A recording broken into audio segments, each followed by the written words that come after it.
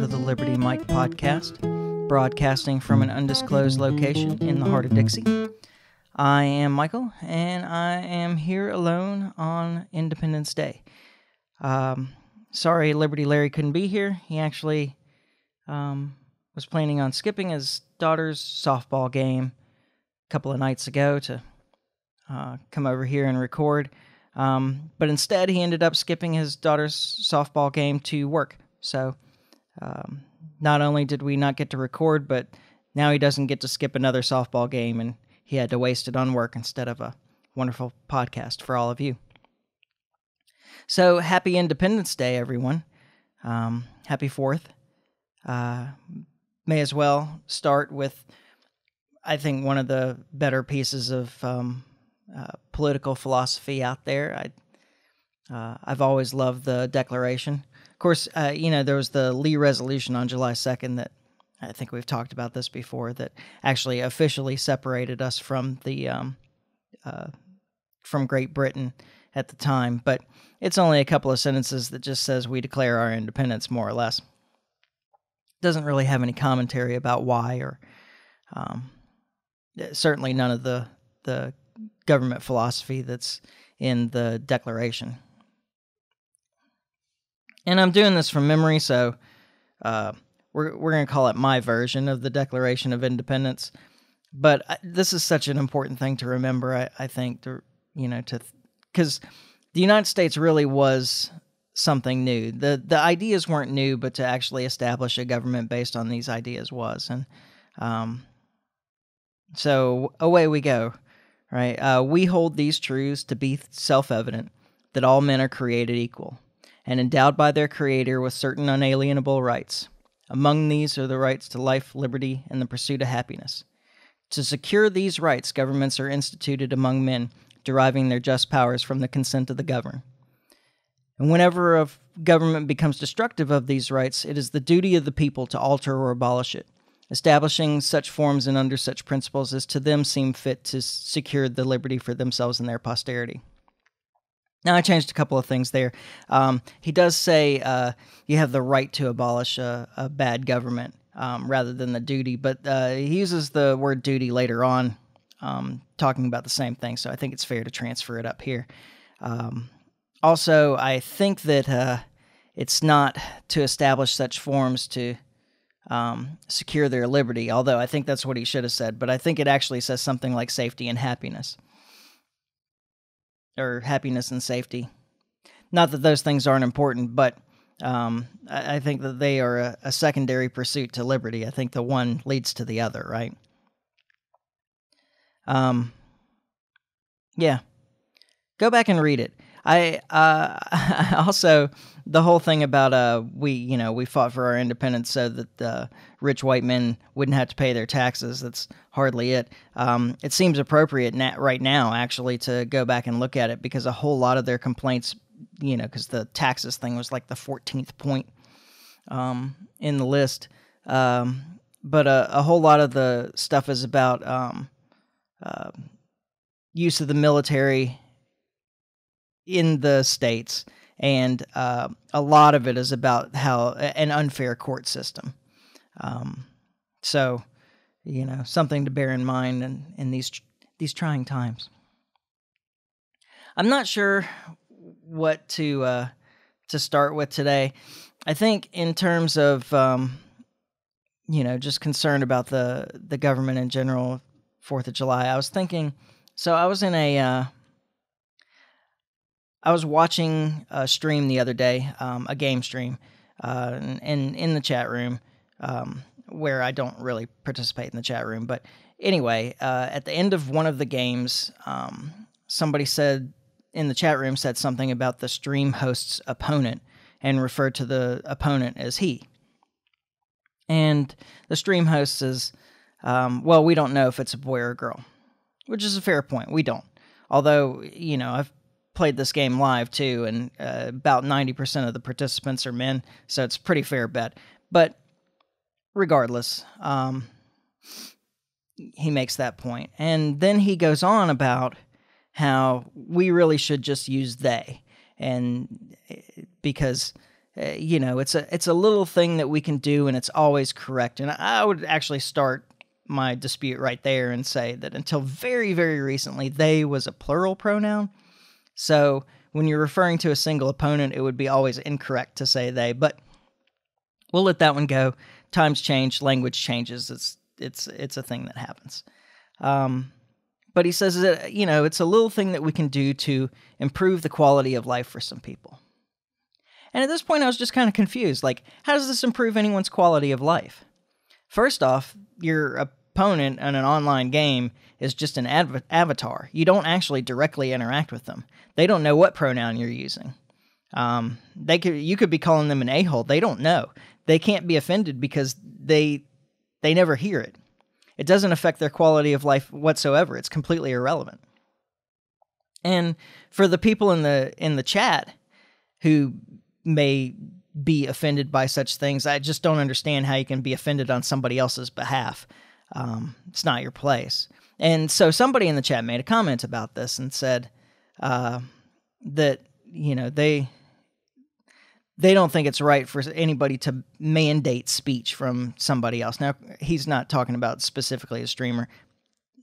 I don't want to go down that road. Anyway, he says it's not right for speech to be mandated in any way. And if somebody is offended by or insulted by how he refers to somebody else, that's their problem, not his. And I'm assuming that it's a guy. I could be wrong. Maybe I should have said they. Anyway, the stream host says, well, that is an opinion that you are welcome to have anywhere but here, and banned him. And it was at this point that I got involved, because I couldn't help myself. And I said, do you not see any irony in banning somebody from your channel that has a different opinion than you in order to maintain the diversity of your channel? And the stream host read my comment out loud and said, wow, I really thought I had a good chat here, but now I'm rethinking that. And this is where I got really annoyed. And this is one of those things that both the right and the left do, but it's particularly acute on the left right now, is this like moral judgment and self-righteous attitude about what you think. And so this guy obviously knows absolutely nothing about me. And if by some weird coincidence he's listening, don't worry, I'm generally not part of your chat. That was like the second time I'd ever been on your channel. So don't worry about it. I'm not watering down the moral greatness of your chat, but he knows nothing about me, and then he's making this moral judgment of my character because of this comment that I made. And then, somebody in there says something about Jordan Peterson, and actually says Jordan Peterson is a Hitler apologist and a Nazi and so forth. And for those of you that don't know who Jordan Peterson is, he's a professor in Canada who made the news many years ago when he was very vocal, speaking out against the proposition that mandated use of the pronoun that the person wanted, like under penalty of law. And he's actually a liberal, which is the funny part. Like, the guy is definitely a liberal if you listen to him, although he's been completely rejected by the left after this incident, and so maybe he's moved a little bit more to the right, just in a realization of what the left was really about. But anyway, and so Jordan Peterson's point was that it is dangerous to give government the power to compel speech. And so I jumped into the chat and said again, or commented on that, and I said, look, this is what Jordan Peterson was arguing about, was that it is dangerous to give government the power to compel speech. That this is a really dangerous precedent, and that if you're going to talk about what he's doing out there, at least get his argument right. It's about government thought control. And the stream host, again, he reads my comment out loud, and he says in this very sarcastic tone, "Oh yeah, government thought control. That's what I need to worry about." Yeah, actually, it is. That is exactly what you need to worry about. And then somebody else in the chat said made a comment directly to me that was a slippery slope argument. Or actually, he said slippery slope fallacy. Now, I don't believe that slippery slope arguments are actually a logical fallacy.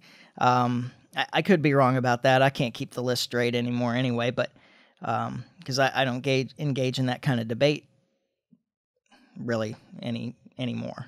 It's always informal. But I wasn't making a slippery slope argument anyway. Of course, the slippery slope argument is saying that, well, if you establish this particular precedent, that it could lead to bad things. And while that's true in the case of allowing government to compel speech, that's not the argument that I was making. I was making the argument that it is bad to allow the government to compel speech, period. Like right now. Not about what it could lead to, but that the using the coercive force of government to compel people to speak to each other in a particular way is immoral, period. Like at this moment, without it progressing to anything else. It's not a slippery slope argument. It's an argument that it is immoral to give government the power to, under some threat of force, make people talk to each other in a particular way. Now, and the strange thing about it is that I feel like I could make a slippery slope argument that all of the people that were jumping on me, now I got out of the chat at this point because it was like me against 600 people and I got drowned out pretty quickly, but I could make a slippery slope argument for this that I think that they would mostly sign on to, which is to say, okay, you're content with Justin Trudeau having the power to use the Canadian government to compel people to use the pronouns that the other people want them to use under penalty of whatever. I'm not sure what the penalties are, but, surely there's some kind of penalty, like government-imposed penalty for not complying, or otherwise what's the point of making the law? But you're okay with, government using its power to make people talk nicer to each other. But what about when the other side has that power? What if I give that power to Donald Trump? I suspect that most people in that chat room would have said that would have been a terrible idea to, allow Donald Trump to determine how we talk to each other. Since, of course, the most awful thing about him is how mean he is, or whatever. But what really struck me about it was the self-righteous attitude about the whole thing. And it's particularly the millennial progressive left. This idea that that they have discovered the answer.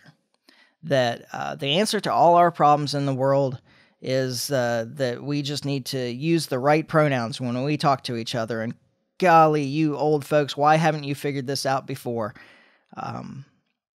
And of course, for me personally, I've had trans friends in the past, I'm certainly willing to call somebody by what they want to be called by. I'm not trying to insult anybody in person. But the idea that I would be compelled by government to do so is I think, a problem. And it certainly goes against the personal liberty that we promote here. And you suffer the consequences if you're not polite to people. I think, if you repeatedly misgender somebody, then, and if that's such a grave insult to them, then you might get punched in the mouth. And so be it. Although I don't actually approve of physical violence in response to an insult, particularly, but to me, it's just not that big a deal. So I used to work at a call center, and people call me ma'am all the time. This is one of the things that maybe somebody else can explain to me, because I just don't understand how this is such a grave insult. I used to work at a call center. People call me ma'am all the time on the phone. And I didn't even bother to correct them because I don't care. Yeah, this is not somebody that I know. I will never interact directly with them. Well, not likely to anyway. And the only time that I ever got annoyed about being misgendered was when one guy stopped me on the phone and said, "Hey, I'm sorry. Like, I just can't determine from your voice if I should say sir or ma'am to you. So what should I call you?" And I said, I'm a guy. You can call me sir. And he proceeded on with his, I think it was some kind of complaint. I don't remember. Anyway, and then he continued to call me ma'am. Now, I was irritated, but not because he was misgendering me. It's because he stopped and asked me the question, and he apparently didn't pay any attention to the answer. But even then, I didn't correct him because I didn't care that much. And so maybe it's just that I don't understand why this is such a grave insult. But the idea that this actually solves anything, I think, is just silly. It's just naive, And I'm I'm not sure how to address it, but the real concern is the idea that apparently a lot of these people are really content with, that the government should be able to compel you to be polite to each other. And that's just kind of scary. This is the next generation. Millennials are a bunch of morons. Well, they're not all morons. The problem is the ones that don't realize it and in fact think they're geniuses, that have finally figured it all out, and that, us older folk, and I'm from the forgotten middle generation. I'm Generation X. Nobody knows anything about us. We just kind of sit there and quietly. We used to be the slacker generation. Now we're Generation X, and everybody ignores us. That has nothing to do with anything. Into actual news, I suppose. There's no way that we can, and we'll probably address this more in the future as more information comes out, but probably not, is this Russian bounty scandal that's out there right now. And it originated, of course, with a New York Times article, and then there were a couple additional big articles that were written at Wall Street Journal, Washington Post. And they all reference each other as proof or support or, additional documentation or whatever. But there's a couple of things that should stand out to you in this. First, there were like 3 people on the main byline and the New York Times and several other people listed at the bottom. If you got half a dozen people listed as authors of an article, that should raise a red flag to you right from the beginning. It's just not how journalism is done. The other thing that should raise a red flag to you is the timing. Of course, we have made a deal with the Taliban to get out in less than a year at this point. It's conveniently timed release of this information. And then, of course, there's the big one, that the sources are anonymous intelligence sources or anonymous sources familiar with the matter. We don't know anything at all about the source. We don't even know what agency this source supposedly came from. And it's just... There's nobody to blame if it turns out to be a lie. I guess that's really the concern. I'm not really comfortable. Like, I understand the need for use of anonymous sources and leaking government misconduct.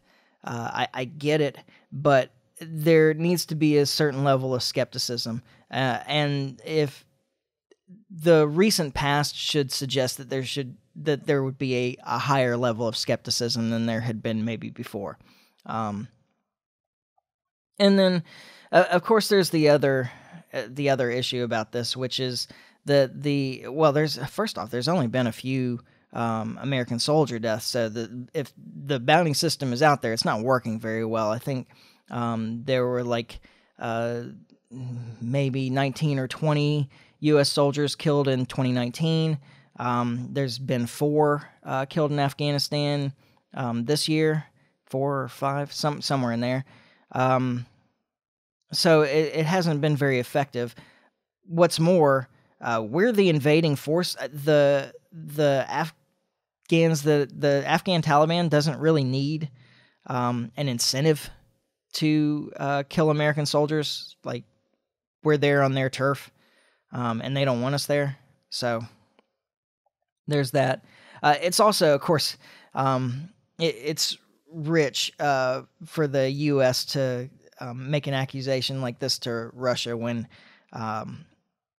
that we're using other international forces to try and or that they're using other international forces to try and attack the Americans, since we were in the same country, Afghanistan, in the 80s. The U.S. was supplying these same forces that we're fighting against right now, interestingly enough, to fight against the Russians.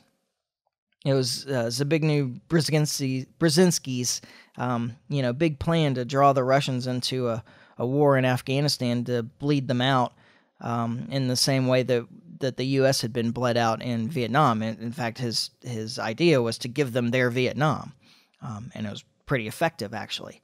And of course, we got the same thing going on in Ukraine, where we're helping out the Ukrainian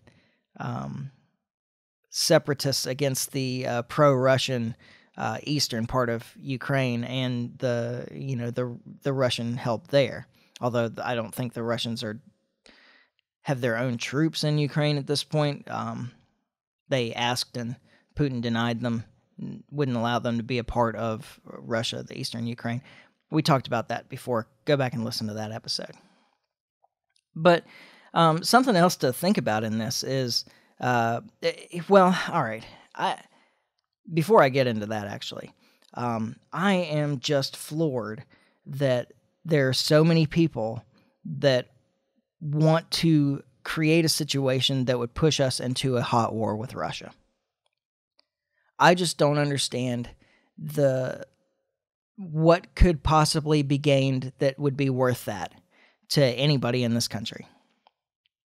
And if you start asking yourself, why would the Russians do this? Like, there's no reason for Russia to want to create a scandal of this level that would kind of demand a response. Like, Russia doesn't want a hot war with us either, or they shouldn't. And so the only other thing that you could think of that the reason that the Russians might consider doing this, is that they want us involved in Afghanistan. And apparently, the mainstream response to that is, well, then we should get more deeply involved in Afghanistan.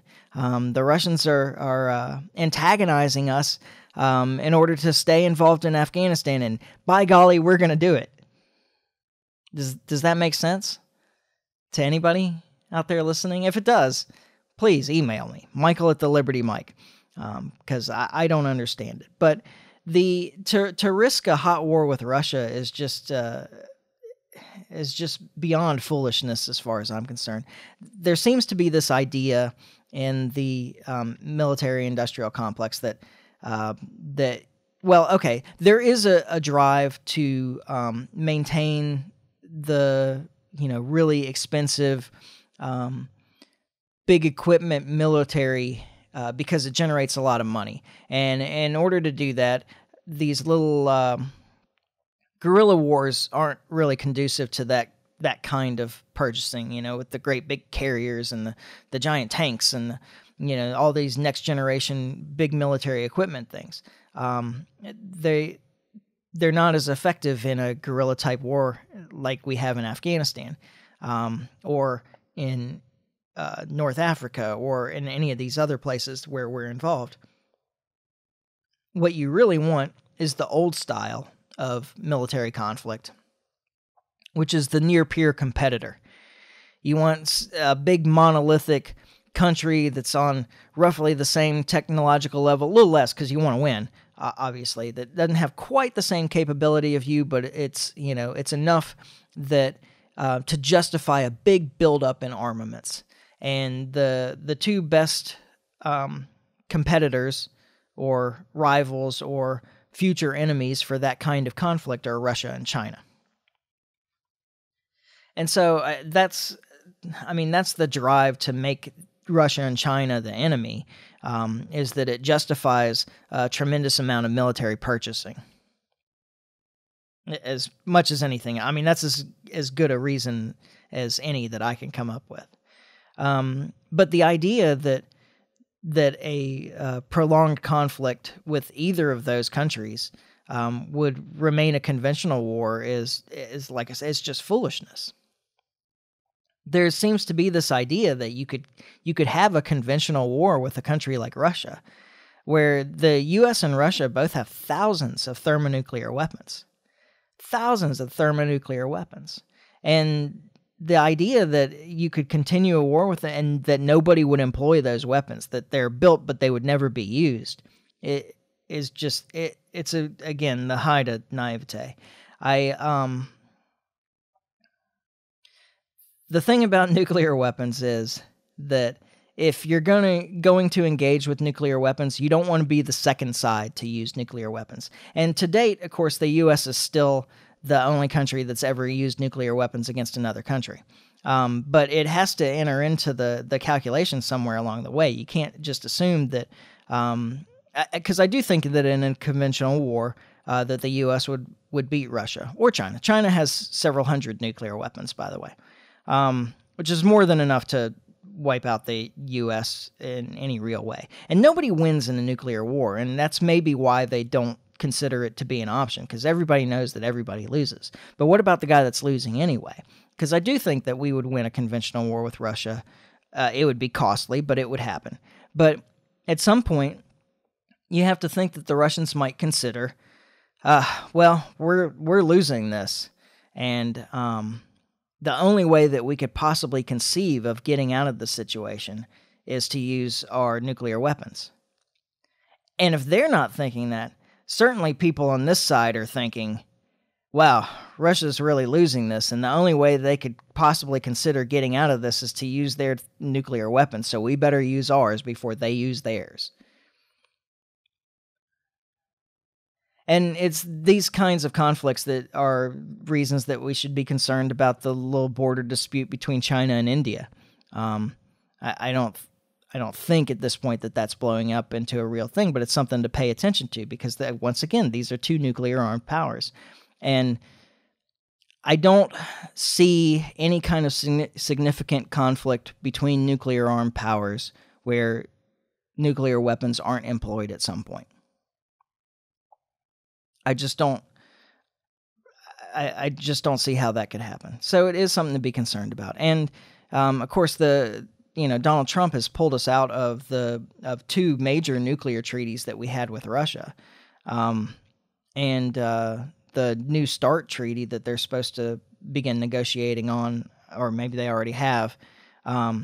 He doesn't really want to get involved in that unless we bring China in, but the limitations are also already well above China's stockpile of nuclear weapons, so it doesn't actually affect them, but it seems to be an excuse for whatever reason. It may just be that Donald Trump doesn't understand, the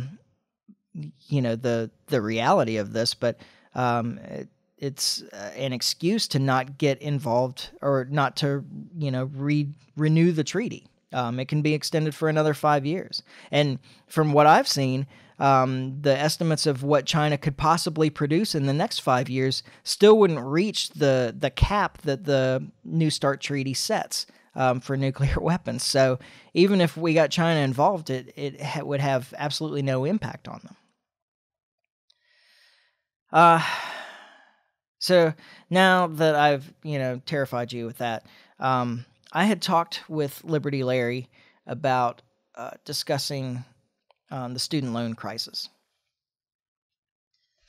And this is back to another one of those things that I saw a couple of days ago that irritated me. And this has been something of a theme on this podcast that's come up, several times.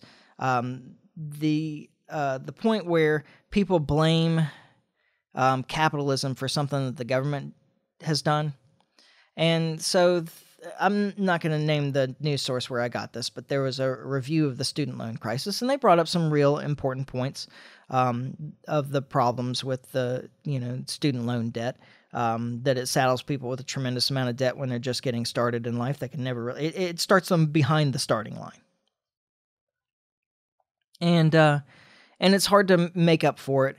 And you come out of school like you've been told this whole time that, and they were focusing specifically on race issues with the student loan debt, and they were using some counties in and around Philadelphia, and pointing out how counties with mostly white populations had lower student loan debt and lower debt-to-income ratios than counties that were mostly non-white.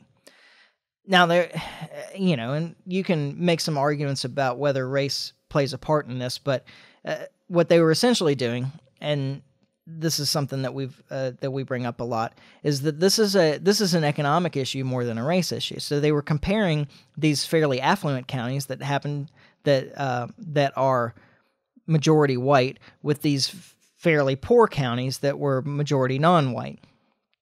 And like I said, there's you can make some arguments about some reasons why that would be, and we have and we will again. But essentially what their statistics that they were showing proved is that poor people have more debt than rich people. That's hardly news. I mean, we're all aware of that.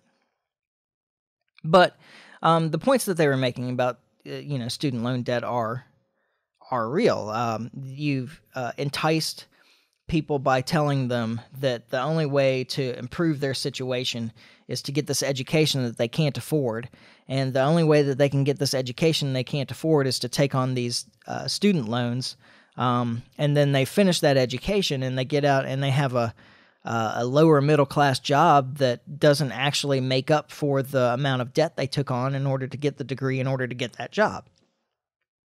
And this is a problem. And of course, the other point that they made was that this is a debt that you can't get rid of. And for those that don't know, there really isn't any private student loan system in the U.S. anymore. It's all government-backed loans. So one of the things that it does is it encourages the lenders to give out riskier loans because the government is insuring it. And then, of course, the money that has to be paid back, you can't bankrupt it away when you owe the government. So if you declare bankruptcy, all your debts are wiped except for your student loan debt to the U.S. government. And, of course, we're all paying for this when they don't make up for it. And it ruins people's lives in that way, too. So you always have this debt that reflects on your credit. So these are, in fact, all problems. But what bothered me about it is that they're talking about that there was like a two-pronged approach to dealing with the problem, that they needed a real system of debt forgiveness and some government prohibitions on the colleges raising their tuitions. So essentially price fixing for college, right? Done by the government. And they finish up the report by saying, well, that's capitalism for you. No, it's not. It's not capitalism at all. This is an entirely government-run system at this point. It has nothing to do with capitalism. It's cronyism, certainly. It's certainly not the free market capitalism that we promote on this show. So you have this situation where it creates its own problems. And they're saying that, so the government's created this problem by offering, my answer is to get rid of government guaranteed student loans.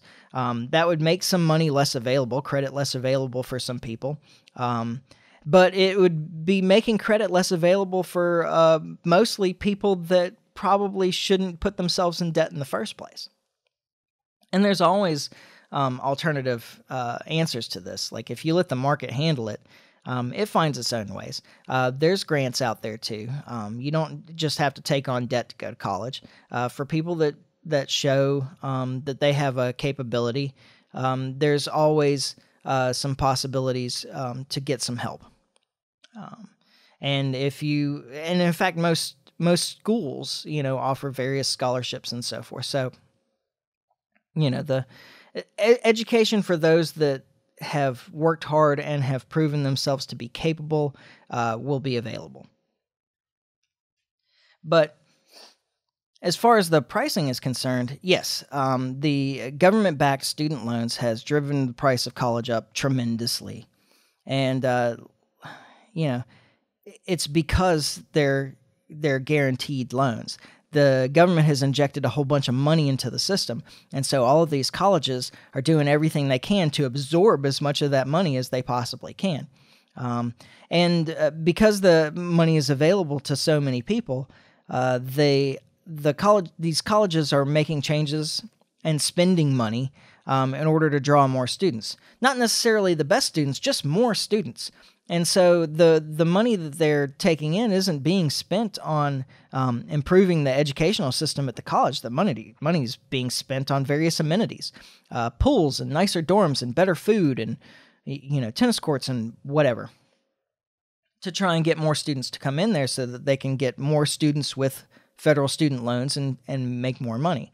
And as far as the price going up, of course, once again, it's a higher demand issue. It's a supply and demand again. So you make all this money available to people, push more people to go to college. More people go to college, the demand for college slots is up, and it drives prices up. But here's the other thing, and so let me give you an example. Because essentially the student loans are saying, we'll pay up to X amount of money for a semester of school.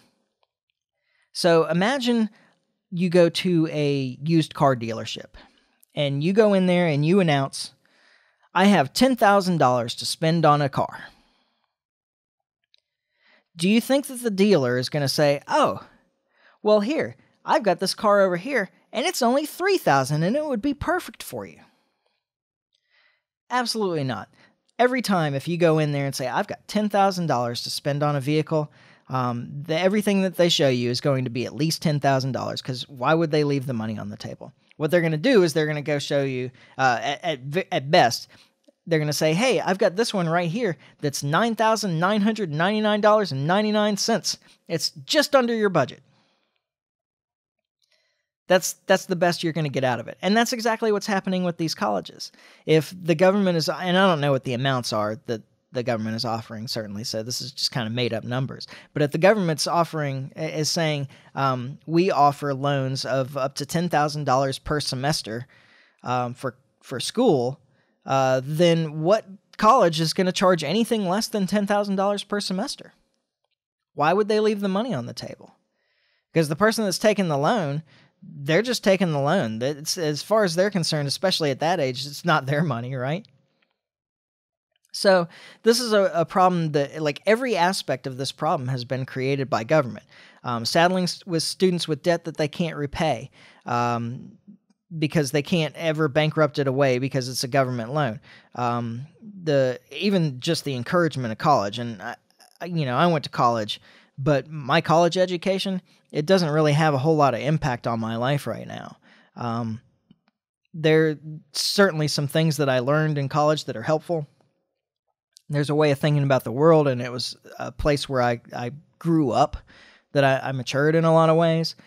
But I think that could have been done a lot of places. It didn't necessarily need to be college. And it was much more of a maturing thing for me to get out there and work in the world, because I did 2 years of college and then I dropped out and I went working as an EMT for a while before I went back to school. And my actual employment did a whole lot more for me growing up and understanding the world and learning how to take care of myself than college did, certainly. And the education that I got in college, and I value education, I read constantly still. I almost don't read any fiction anymore. It's it's all me trying to learn more about, well, things that I talk about on this podcast or just general interests of mine. And so I certainly greatly value education, but you can educate yourself for a lot less money. What was that thing in that Matt Damon, Ben Affleck movie, Good Will Hunting, where he says he spent $150,000 on an education that you could have gotten for $1.50 in overdue book fines at the local library? There's some truth to that. And people learn in different ways, and so some people it's valuable, and there are specialized kinds of careers that I think, require college. But for the great majority of people, probably, or certainly a majority of people that attend college these days, it's unnecessary. You'd be better off going and finding a job in an industry that you like, and working your way up and just learning your job, learning the industry. But the main point there is that, all of these things, the rise in prices, the problems that student loan debt creates for people, all of these things have been caused by the government program itself. It's not capitalism, and the answer is definitely not more government. So I think that's all I got for today. And I talked longer than I meant to because I don't have Gary here to keep me from wandering off and talking about all kinds of things that are completely unrelated to what I'd planned to talk about. So I suppose that's it. I'm not sure what the schedule is for the next week or two. I'm supposed to be out of town next week, although it is for the Libertarian National Convention. So I may be able to get a guest host with me to do a show then, or I may do a show myself, or I may just skip a week. And but I hope you join us next time when we finally get this right. And in the meantime, try and stay free. Ciao.